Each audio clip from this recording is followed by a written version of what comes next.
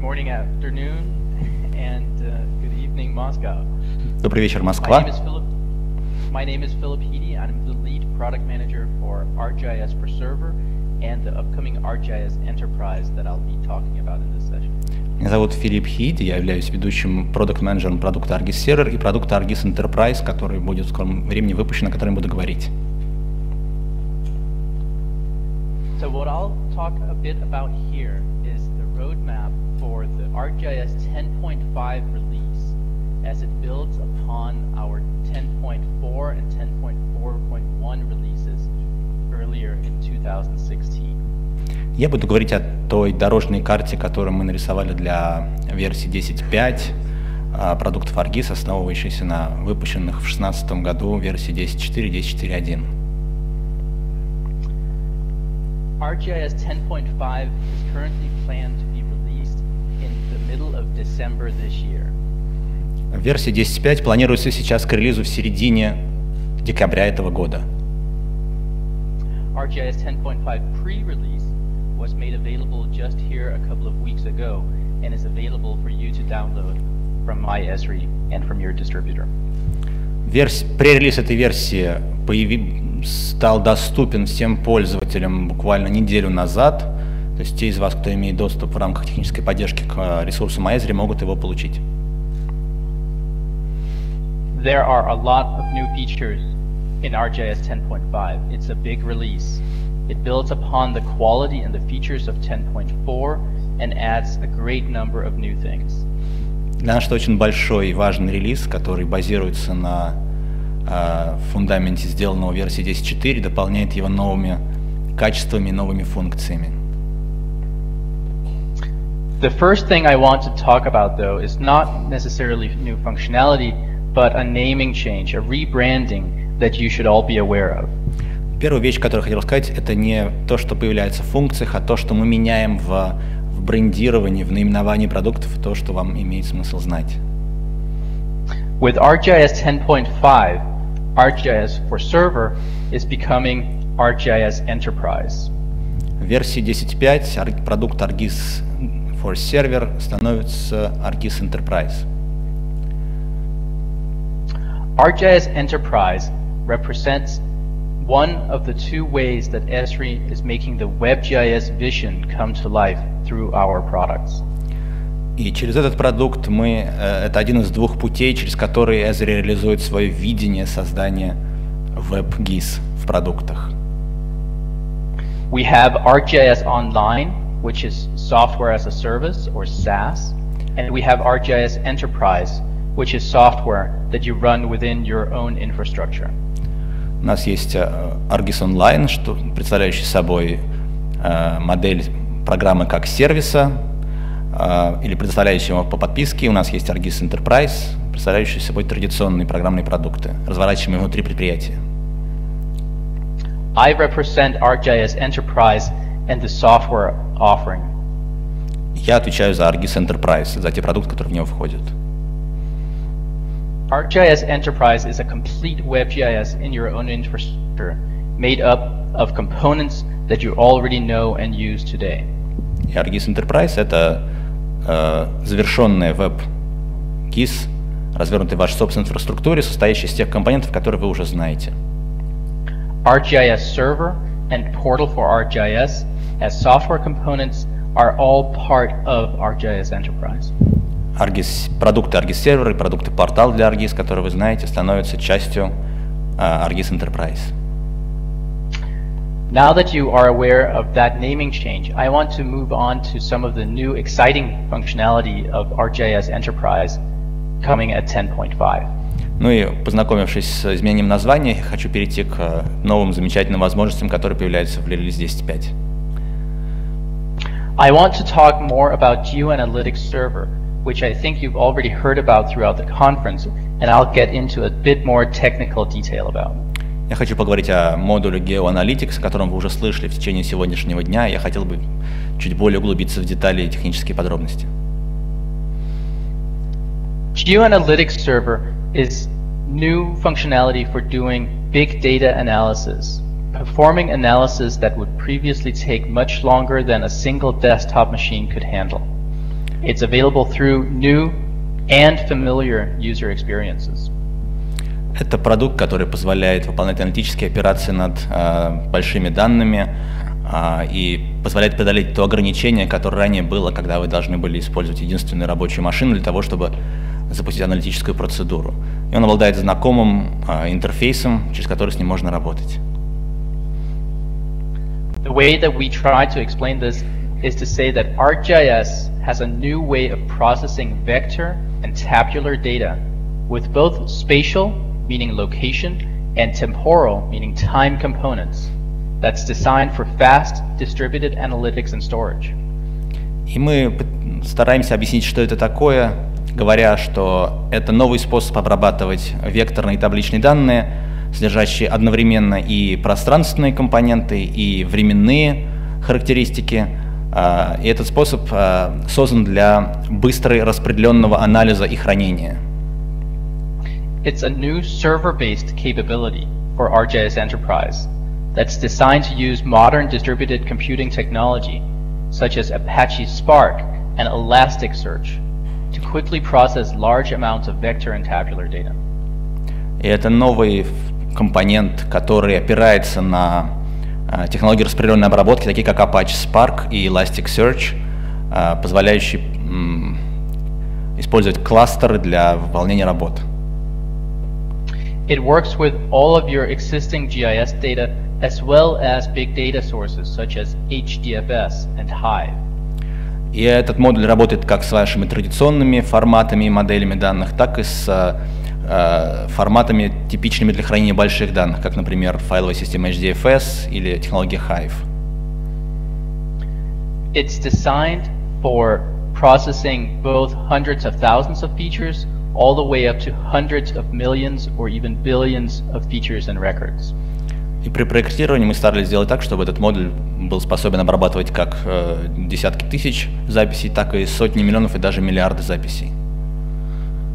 So,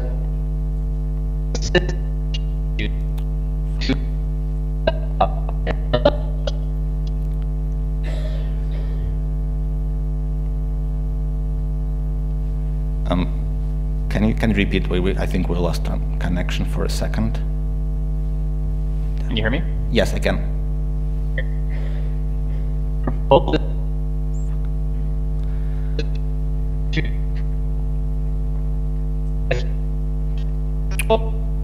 This is all. Okay, I can hear only the last thing, but hold on for a second. Can I call you using WhatsApp? And so you will talk and I will translating. Sure. Okay, I'll try to do so.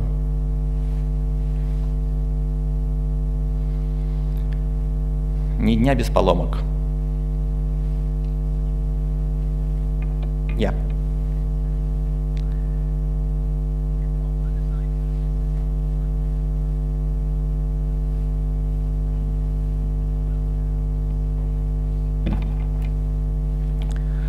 И этот продукт также спроектирован для того, чтобы, во-первых, позволять обрабатывать данные больше, чем мы могли раньше, а также обрабатывать, решать те задачи, к которым мы раньше даже не могли подступиться.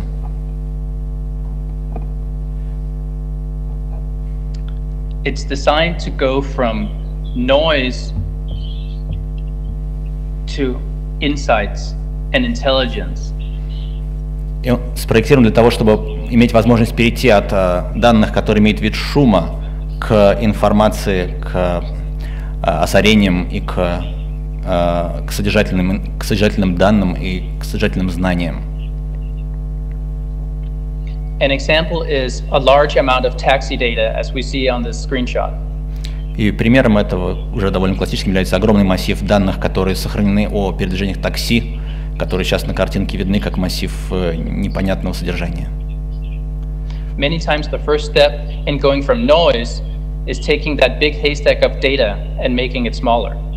Но обычно первый шаг, чтобы перейти от шума к чему-то содержательному, это взять этот объем данных и профильтровать его, сделать его меньшим. This is often done through aggregation of large amounts of unorganized data into smaller amounts of organized data. И часто это делается путем агрегации от больших объемов данных к более мелким объемам данных. Simply organizing the data into bins or regular polygons, like we see here, is sometimes enough to make the pattern start to stand out. Иногда просто агрегировать данные каким-то полигоном, как на этих картинках, уже помогает какие-то увидеть необычные закономерности или особенности. This can be the analysis, or it can be the beginning of a longer analysis. Это может быть как сутью текущего анализа, так и только началом будущего анализа. This is what geoanalytics enables, quickly going from noise to intelligence. И это то, собственно, что позволяет делать модуль геоаналитики. Быстрый переход от шума к интеллектуальным знаниям. Geoanalytics doesn't stand by itself. It builds on the full suite of more than 900 geoprocessing tools that we already have in ArcGIS. Но модуль не возникает в вакууме, он опирается на около 900 инструментов, которые уже в ArcGIS есть. With geoanalytics, we have focused on the core set of about a dozen tools that are key to working with large datasets. Мы сфокусировались на дюжине инструментов, которые в первую очередь важны для работы с большими данными. For these tools, we've rewritten them using technologies such as Spark that I mentioned. И для эти инструменты начинают работать с новыми технологиями, например, технология Apache Spark, которую я упоминал раньше. But of course, geoanalytics fits into the overall platform. The output from your analysis is automatically exposed as layers that can be visualized through the entire suite of ArcGIS apps. Но, естественно, этот модуль является также частью платформы, что позволяет сделать результаты его работы доступными в виде слоев, которые можно получить к любому из приложений, входящих в состав продуктов ArcGIS. Ultimately, geoanalytics allows you to run analytics against data that's too big for a single desktop machine. Ну и в конечном итоге это позволяет вам запускать аналитическую обработку, которая слишком велика для единственной настольной машины. So your analysis can go from taking months to weeks to days to hours or even minutes. И анализ, который занимал раньше месяца и недели, может переходить к протяженности в часы и даже минуты. This allows you to begin processing large datasets quickly and easily without having to develop costly custom scripts, simply to manage data itself.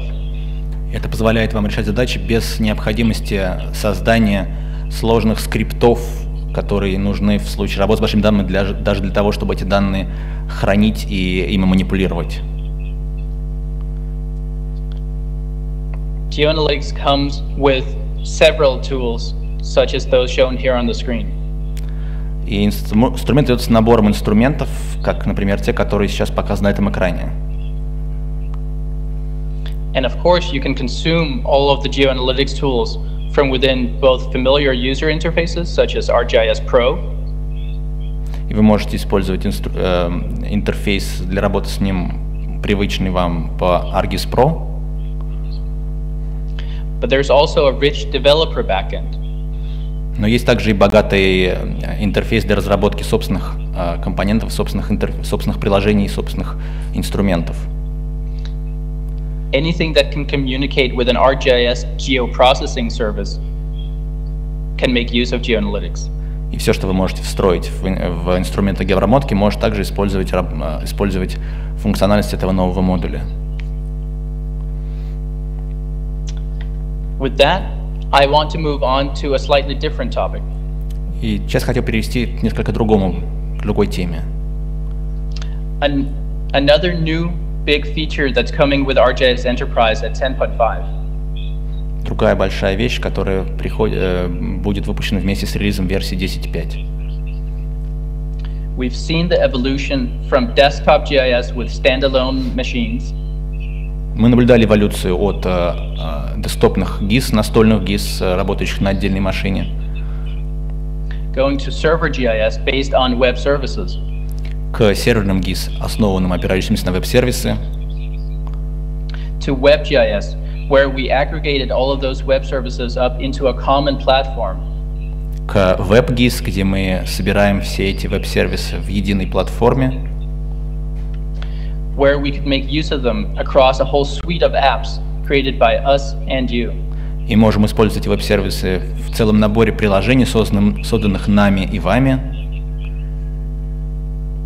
The next step in this evolution is what we're referring to as distributed WebGIS. И следующий шаг эволюции, который мы называем распределенная WebGIS. So with ArcGIS Enterprise 10.5, we're introducing the first generation of distributed WebGIS. И с версии 10.5 мы приходим к первому поколению распределенной WebGIS. This is what we're referring to as portal-to-portal collaboration.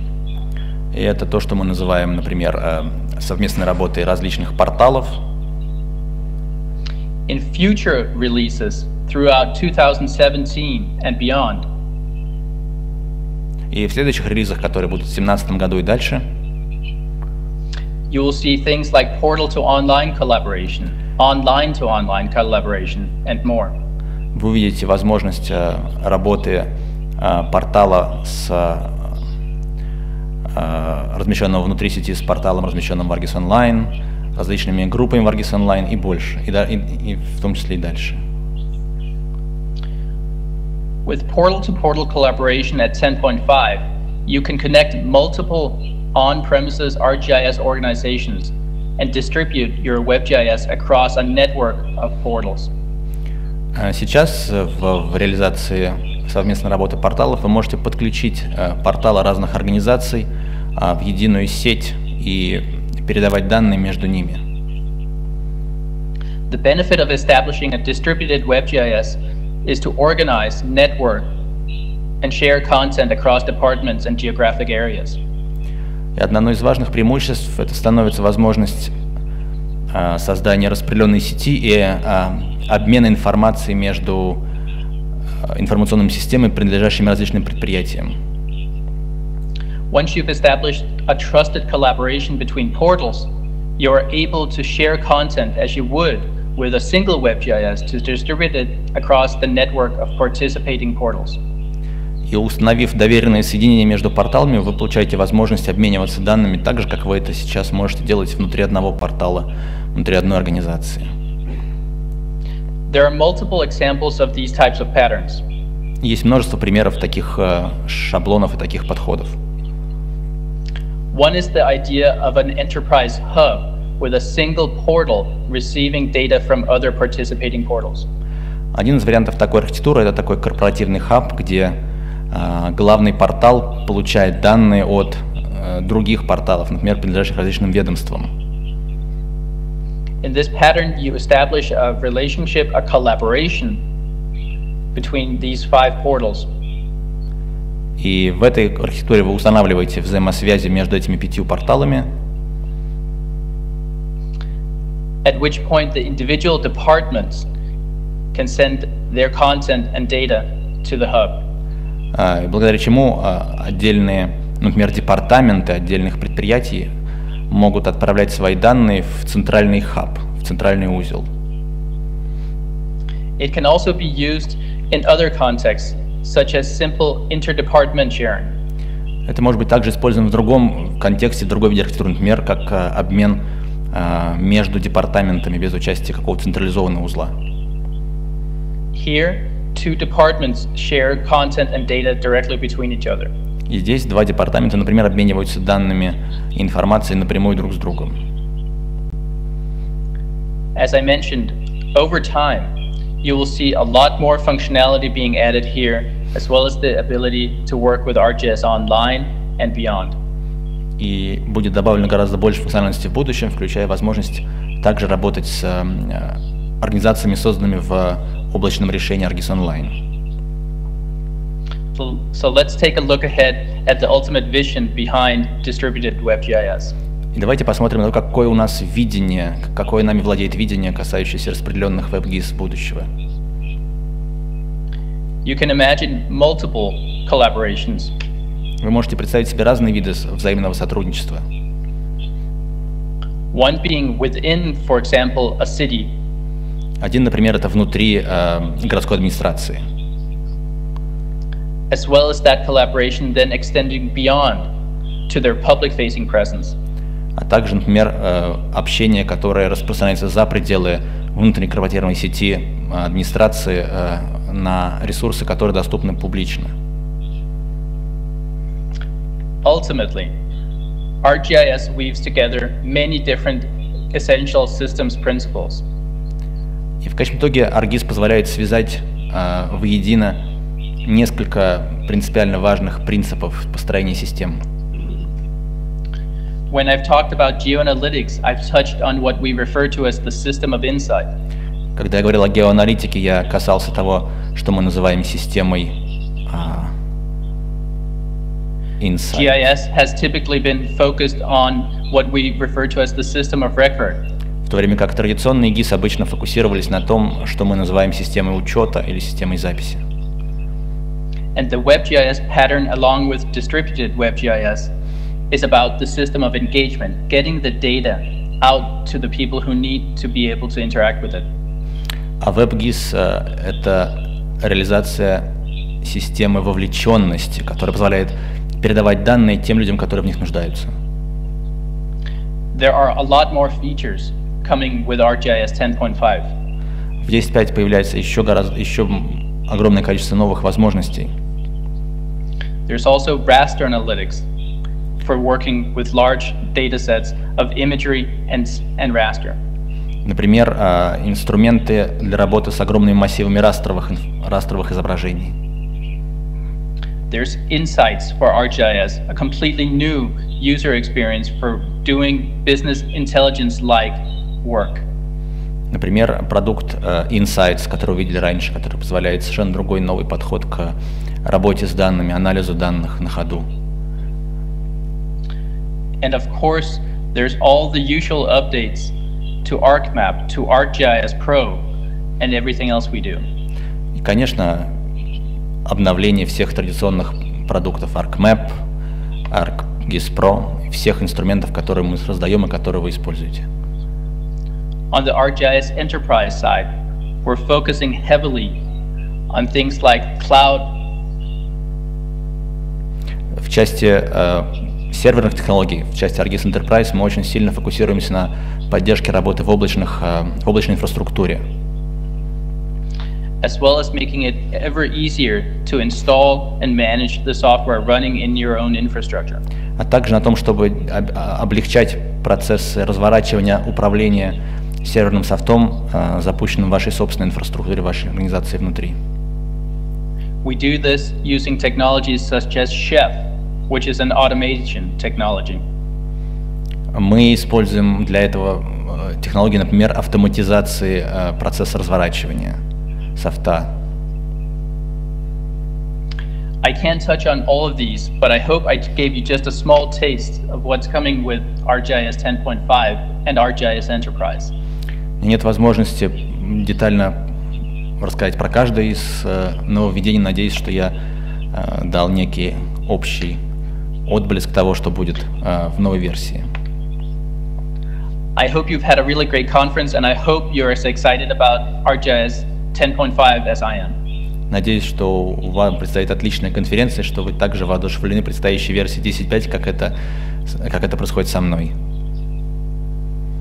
Thank you so much. Большое спасибо.